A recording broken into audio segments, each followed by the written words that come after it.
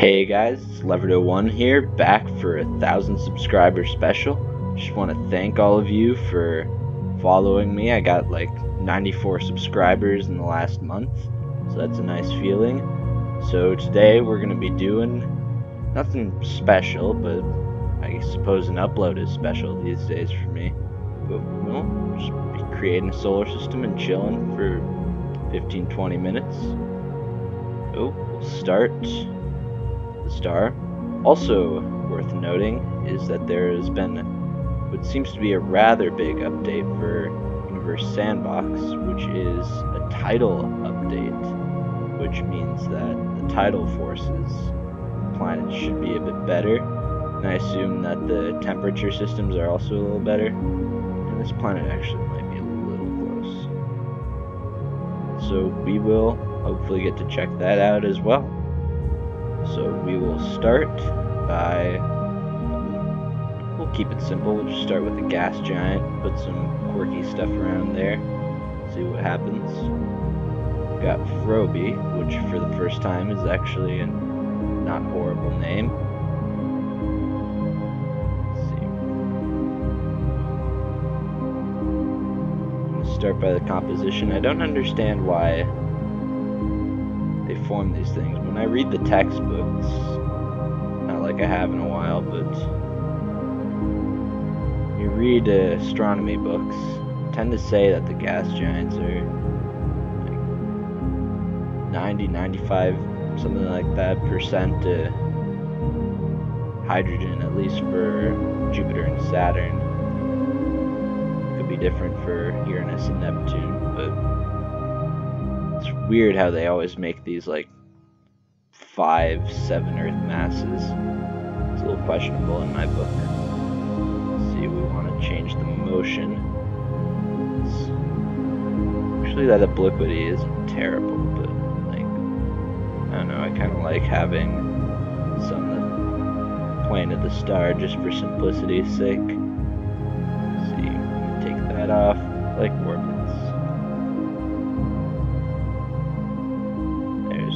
Okay. That's nice. Take the grid off too. Actually, grid we'll keep on for the moment. I'm gonna start with making a pretty nice gas giant system. Appearance. Let's actually change up some of these colors. Maybe give it a little bit of a green look to it. Maybe not super harsh, but just, I don't know about sickly yellow, but like that's nice. That's nice. Sort of a noxious planet.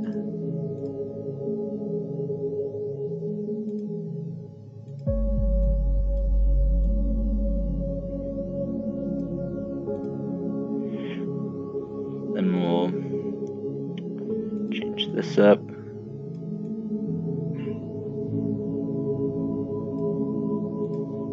Keep the white here. Then, though I don't like how that white looks too much, no, we'll make this pole green. Something mysterious going on with that.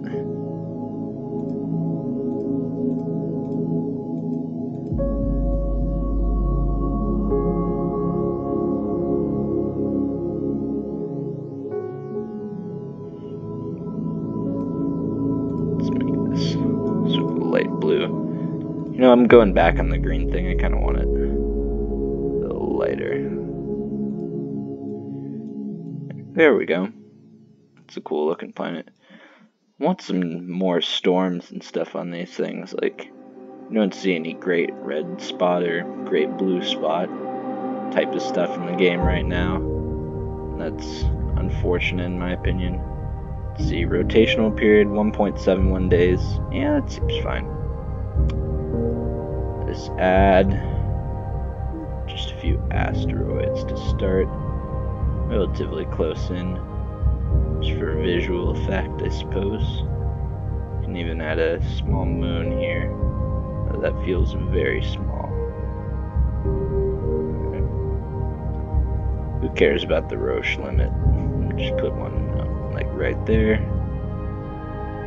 and put something slightly off the plane.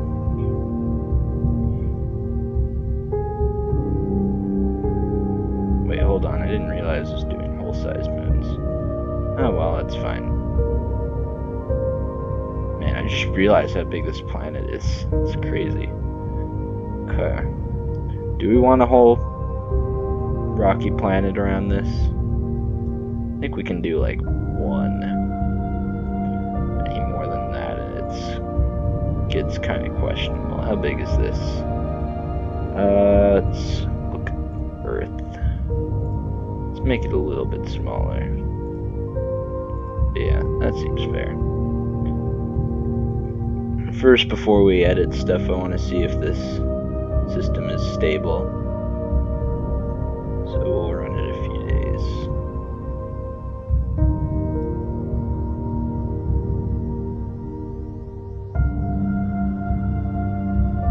These orbits seem kind of wacky to me. Yeah, this is not going great. Hold on, this planet is going to collide. This moon, rather, is going to collide with its host planet soon enough. Oh, it's already collided with a few moons. That's great. And it's, yep. Yeah, that didn't go great. It's fine. Time to delete all of these. Alright. And what do we got here? Okay. Is the rest of the system pretty stable? Seems like you got a moon or two that threaten to escape. The rest don't seem too bad. Let's take a look at these boys. That's a cool looking moon. I think the asteroids look a lot better these days.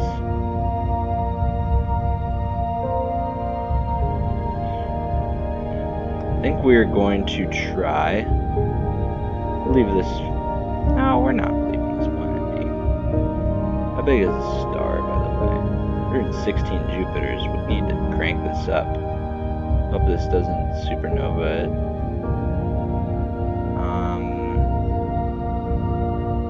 Well, we're also going to need to increase the speed a little bit. I don't know exactly how the physics work, but if we also, nope,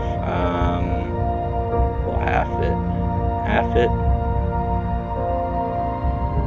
maybe, yeah, this isn't going too well, that's a dang shame, and it's way too close to its host star. Okay, so you know what we're gonna do? We're gonna save this object. Yeah, Froby. So I kind of like this. It's funny, if you look at some of the other stuff I have saved right now, includes Mars with an atmosphere at the mass of the Earth.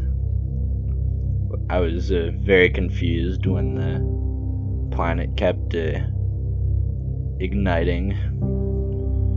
But let's look at saved objects. Oh, it's gone. Anyhow, I'm gonna put it in the habitable zone because I got a soft spot for. Oh no, soft spot for habitable planets. So we're gonna put this right here. Froby. That's a nice little green planet. Blue-greenish, yeah. Now, we are going to add a rocky planet. I'm going to do it a little closer.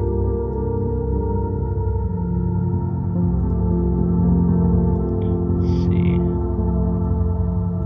Boy, this is a big planet. Alright.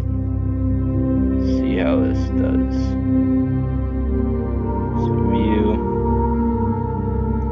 Actually, we need to give it an atmosphere, most likely.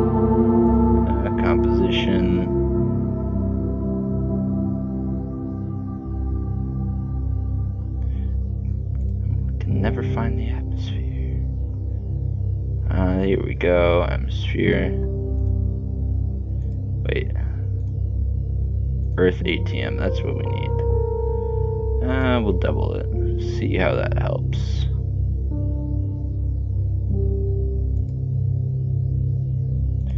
Yeah, Celsius is fine. We'll take a look at that. Speed it up a bit. Yeah, it'll warm up eventually.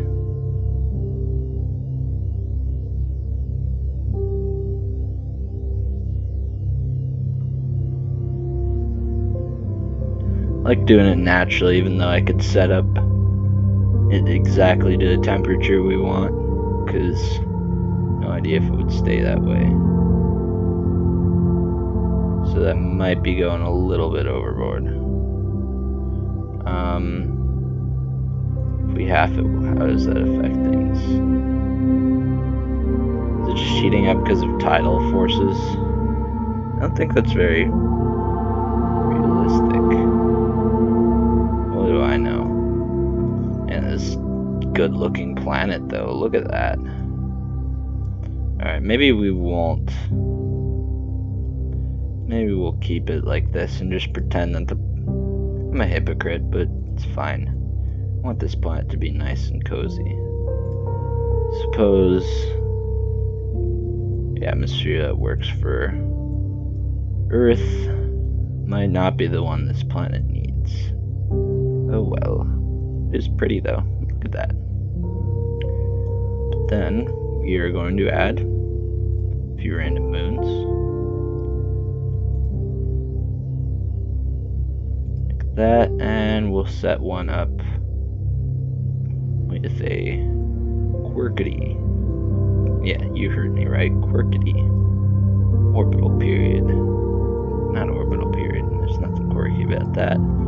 It's just the inclination that's a little weird. Another water world. Cool.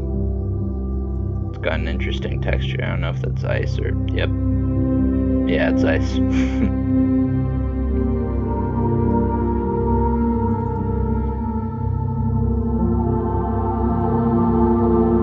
Got a rocky moon here. And we got this icy moon. Let's look at the temperature, because that's probably going up. Yeah, it's going up. Slowly but surely.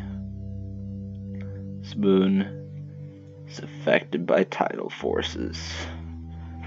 At least, that's what I think. Alright, probably time to cut off the habitable view and the grid. Let's also throw in a few asteroids. Or even some small moons.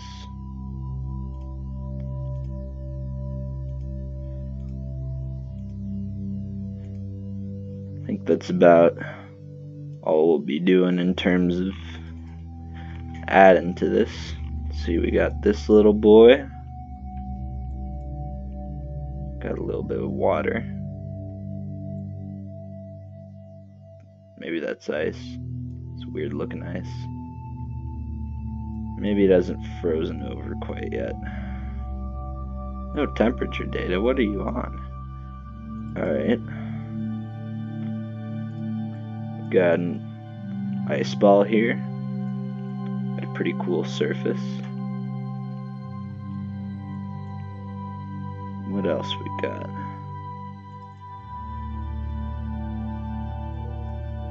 Got another ice ball. Or rock ball. Cool appearance.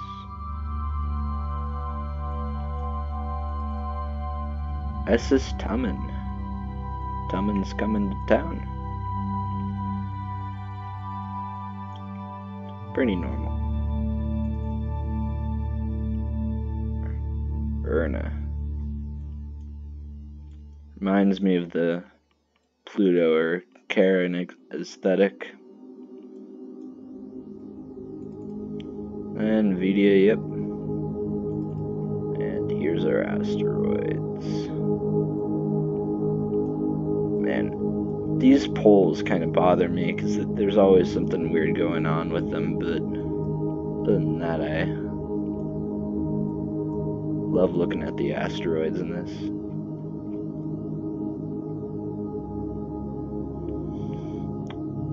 And then we got Pisk. It's got